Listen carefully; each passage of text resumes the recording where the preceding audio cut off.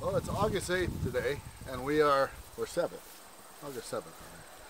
We are going to bring bees into EAS, and we're doing something we've never really done before. We're going to be moving bees in the daytime to try to get rid of some of the field bees so that the bees are a bit calmer at EAS. There's going to be a lot of people working them. So what we're doing is we're making nukes that we're going to leave, late summer nukes, very late nukes, that we're going to leave in the locations that we take those mature hives from to bring to EAS. And we're also going to be introducing cells. So we're actually taking Mike Palmer's advice, and we're trying to pull these nukes out of our most unproductive hives. Since we're going to be introducing a cell, we're not worried about the bees that are there, and we're going to get all the field bees hopefully from the hive that we removed in the daytime.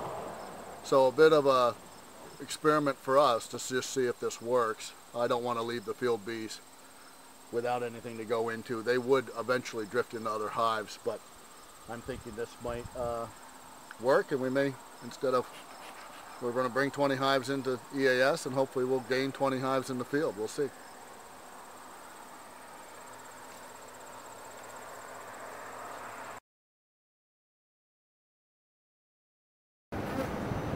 So we brought these bees in during the day to lessen the number of field bees, but we did it in two different styles. One thing, we moved about half of them yesterday from their original location and picked them up this morning. The other half we took directly from their original location this morning, and it's pretty neat. You can see the difference in bee power between the hives as you look with the camera. There's one that was obviously taken from its original location this morning. Quite a few field bees still there, and others you hardly see a bee out in front. These bees are going to settle in here for 7 or 8 days before the conference actually starts.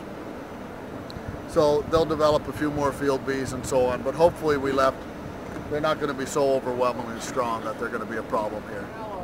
Typically, and then honey supers on top of that. Todd and I actually laid out this bee yard a few weeks ago. The fence is basically to keep people out, not to keep bees in, of course. And what we're trying to do here, because there's going to be classes, is we're really spreading out the hives much more than you would in a normal bee yard, so that there can be people around them. We're bringing in 20 colonies today. There's probably going to be a few more colonies come in from other people, but this will be the meat of it. And I think it'll go well. They're going to bring a tent in for the people. The only problem here is we may have to bring in water for the bees, and there's not a lot of shade, and we're getting a shade tent.